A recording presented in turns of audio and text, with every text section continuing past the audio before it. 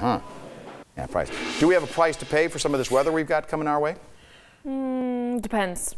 Is getting rain a treat, or is that a price to pay? I'll pay for a little of that. I would pay for that too. Yeah, we have upper 60s today, 70s tomorrow, 70s on Wednesday, so very nice treat for us. But I don't know if you're like me, I want some good rain, and it looks like Thursday may be our next chance. You see the clouds coming through this morning, beautiful early morning light there over the Bear Mountain area, and this camera from Bakersfield shows you that glowing sun coming up among the clouds.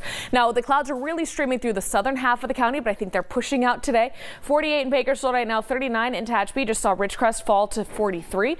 So as we're warming up later on today, you're going to see these clearing skies because this high pressure is building, not playing a huge role in our weather, but it's keeping this storm system lifting up and out of our way. So Northern California sees showers, but not for us here at home. Just those thin clouds streaming through the bottom half of the county, and then clear today, clear tomorrow, clear on Wednesday. That's why we're steadily warming each afternoon. And here comes that storm system. Wednesday for Northern California, Thursday for us. You see the snow in the Sierra. It stops just north of us. There's Lake Isabella, so the county line right here.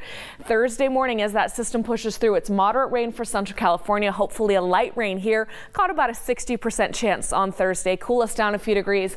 Cool air comes rushing in behind that cold front. So we're at 63 on Friday. As long as we get some good measurable rain and then clear, calm conditions Saturday morning, could be talking about a chance of thicker fog, and then that afternoon we're back to those seasonal upper 60s that last into Sunday as well.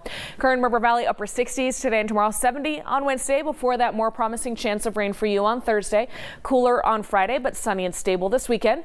Tehachapi, that means 60s through the middle of the week, 50s to end the week. Those lows for you and for Fraser Park just above freezing that night. So I'll keep the snow level about 7,000 feet on Friday. Hopefully our highest elevations get a dusting, but those of you traveling on the passes Friday, I think we're going to be okay, but late Friday night into early Saturday, we could have some ice.